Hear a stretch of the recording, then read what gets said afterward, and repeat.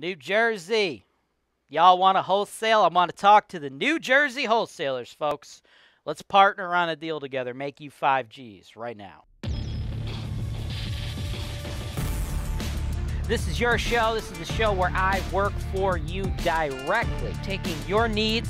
I'm going through the MLS and I'm trying to find the best possible deal for you guys. Put down 25%. That's the perfect way to buy this. That's why real estate investing is the greatest industry in the world. Welcome to the show, folks. My name is James Wise, and I help investors like you invest in real estate. Now, today I'm working with my guy, Dan. Dan is building a very robust real estate portfolio with me, right? And Dan's in a little different situation than I think a lot of new wholesalers are in, right? Dan's a rich son of a bitch, right? I'm just going to come out and say, this motherfucker's got a lot of money, okay? Now, I know a lot of you other Jersey folks out there watching the show right now don't have a lot of fucking money. That's okay. It's all good. You don't got to be fucking rich. Dan's rich. I'm rich. It's cool. I don't know if Dan's ever been poor. I've been poor. And I got to tell you, being rich is way cooler. But I started poor. You could start poor too, just like Dan and myself. But again, I have no idea if Dan actually started poor, but he ended up rich, so I guess that's all that matters. Now, Dan is doing a lot of stuff with us. Dan's doing some Airbnb properties, some rentals, some wholesale, some flips, right? Today we're going to focus on the wholesale, right? It's just one more tool in Dan's tool belt, right? So if you eventually, folks, expand your business, do a lot of deals, put deals like this one together, make a lot of money, you could be like Dan and be doing a lot of stuff. But if you're brand new, this is something that's perfect, right? Because it's only going to require a very small amount of money, less than $15,000, right? Shouldn't be hard to put together 15 grand. Now, I know a lot of you are thinking like, whoa, bro, we're talking about wholesale, and the reason I'm trying to wholesale is because I'm not rich like Dan, and I heard you don't need any money. That's wrong. You do need some money. And I'm going to explain why as I go over the deal that Dan and I can do together and show you guys how the whole process works right after this. Man, I hate those other real estate gurus out there. Those real estate gurus that lead you guys to believe fairy tales, lead you guys to believe in magic, lead you guys to think that there's going to be genies granting your wishes if you buy their course or their program. Like there's going to be hot girls in bikinis just popping out. That's not the real life of a real estate investor. And here on HoltonWiseTV, we give it to you straight. All right, folks. Now, before I pull up this property that we're going to be wholesaling, the first thing I need you all to understand is this ain't that guru crap. This ain't the guru crap, folks. I'm a real-life real estate broker, all right? I make my money selling real estate, transacting real estate, managing real estate. I got the biggest rental portfolio in my market of its kind, right? A lot of people out there talking about wholesale, they only got one way they make money. That's selling y'all stuff, right? We walk the walk, we talk the talk at HoltonWise, right? If you fly into our market, drive around town, drive around Cleveland, you're going to see our signs, our trucks everywhere, okay? So we're actually going to be doing things the right way, the legal way, right? And the biggest thing is wholesaling the legal way. Y'all need money. What? Yeah, shocking. Yeah, you actually need money, right? Wholesaling is the act of buying low, selling high. What everybody else out there is teaching you, it's illegal in all 50 states, y'all. Yeah. This whole thing where you take a buyer, right? You build a buyer's list on Craigslist. Then you find a motivated seller, right? And then you connect the buyer and seller together, and then you make your assignment fee. Yeah. There's a term for that, y'all. It's broker in real estate. And you got to have a license in all 50 states to do it. Despite what the gurus are feeding you, you're broker in real estate if you're just trying to collect assignment fees. That's not wholesale. That's broker in real estate. And the way it's being taught, illegal. In real life, in the real world, not Fantasy Island, you actually got to buy the houses, right? So that's why people partner with us, because we can help you do some of the cheapest deals ever. This one's only going to require 15 grand. Now, what I'm about to teach you, you could utilize this strategies to wholesale deals in your own market, or you can go one step further, get personalized videos like this and partner with me and my team and wholesale in our market, right? I do a lot of the legwork for you here on the show. You're about to see it. Now, I provide you guys with the insight with the properties. I'm out here in the Cleveland market.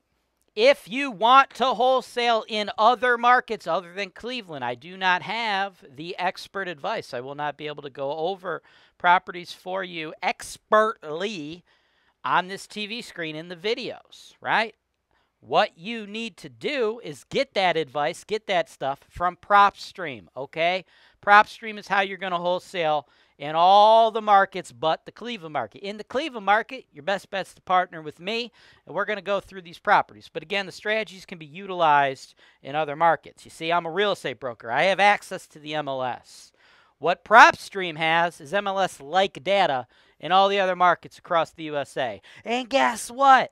Since you're watching HoltonWise TV, we are a partner, an affiliate with PropStream, so you can try their product out for free for a week. And then after that, if you keep the product, you'll get a discount because you're a HoltonWise TV subscriber, right? So if you want to do it on your own in your own market, take the tools I teach you here on the show. Click the link below this video when the video's over. Get the data, because you ain't going to be a good wholesaler unless you got the data. And guess what? You got stuff like ListSource, right, where you buy lists. PropStream has lists for you. So you get the online data. You can pull the list to build your sellers lists. They could even help you with the direct mailing, because you got a direct mail, right? So that's how you do it. But if you're in Cleveland, you do it just like this. You let me do the legwork, right? Let me go over the properties, okay? 4136 East 99th, Cleveland, floor for 105. Listed at $40K. It's been on the market forever. 120 days. $28.09. $28.09 a square foot. You can't build a house for less than $200 a square foot in Ohio, right? And that's one of the cheaper places to do it. So this is super cheap. They used to have it listed at $45K, right? And it's like a super dated house. Like, we got to sell this, the end buyer, so to speak, right? The long-term buyer is going to be like a Burr investor, okay? Buy, renovate, rent, refinance, repeat, okay? It's dated, but it's not like horrendous. It's not horrible. What the issue is, the reason this isn't selling for $40,000 is not that it's like in the worst shape in the history of the world. It's just this particular neighborhood is a very tough, blighted neighborhood, so you're going to get a very low ARV, after repair value, folks. And there's a decent chunk of work, right? Like this right here, this furnace, this is original, right? You see it? It's like literally from here to here, okay? This thing is bigger than a person. This thing is like a friggin' tank, dude. Somebody shipped this thing to Ukraine so they can fight off the Russians with it. You know what I'm saying? Wow, that feels like that was highly offensive. Woo! Too soon. I apologize. That just came out of me, man. It came out of me like a fireball. That was horrible. Anyway, the moral of the story is there's a decent chunk of work on this, right? I'd say probably like you get a handyman who's doing the work themselves, because that's who the buyer needs to be, like $30K or so, right? And you're not going to get ARVs high enough to support a $40,000 purchase price for that person, right? So what this seller did, what the listing agent did, is they do what a lot of people do, made a huge mistake. They overpriced the property, which is great for us as wholesalers, okay? Because what happens is, this is how it works. Like, everybody, like, there's this weird false narrative out there that, like, I hear, like, dumb hillbilly assholes, like, crying about stuff on online forums, like, I wanted to sell my house, but the realtor overpriced it. Yo, this is the real world, motherfuckers. Realtors don't overprice properties. Why? Because them motherfuckers want to get paid, okay?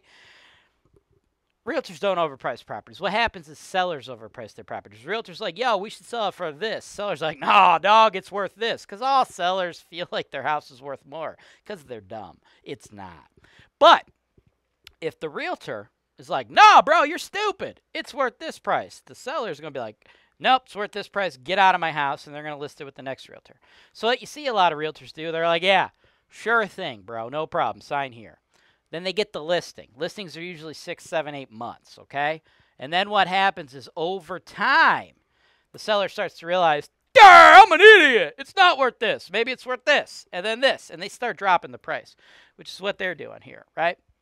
If the realtor told them right up front, like, dude, you're stupid, right? Some people will, some people won't. Like me, You could guess. If people say, hey, we should list it here, I'm like, bro, you're fucking dumb. I don't have a problem telling people they're fucking dumb. As a matter of fact, if I don't tell at least 5 clients a week to fuck themselves, I get all fidgety. You know what I'm saying? It messes me up, right? But other realtors, they're not like that, right? You get the lady realtors that try to be all prim and proper. They're freaking baking cookies, right? Giving out cookies at open house. Do you think my fucking fat ass is going to be at an open house baking your ass cookies, people? I'm fucking not, if you were fucking thinking I was, okay? That'd be crazy, right? So most realtors live in the world where you're not supposed to tell people to fuck themselves, right? So what they do is they say, yeah, sure thing, bro, no problem, that makes sense. And they let time do it, right? So time will do it. So the seller starts to get the doubt, and they start getting afraid that their property is not going to sell. And then sometimes they'll lower the price. Sometimes they really won't. These people are kind of in the middle. They lowered it a little bit, but only $5,000. Still nowhere near what they needed to do, right? So I think this is where we need to step in, right? As wholesalers, 120 days in the market, y'all, this is Cleveland. If you have a rehab project in the Cleveland market and it's priced appropriately, you know how long it takes me to sell those things? Friggin' 10 minutes. I showed you 5 and I said 10. I should have been like, boom, boom, 10, right? 5, 10. It takes like 10 minutes, okay?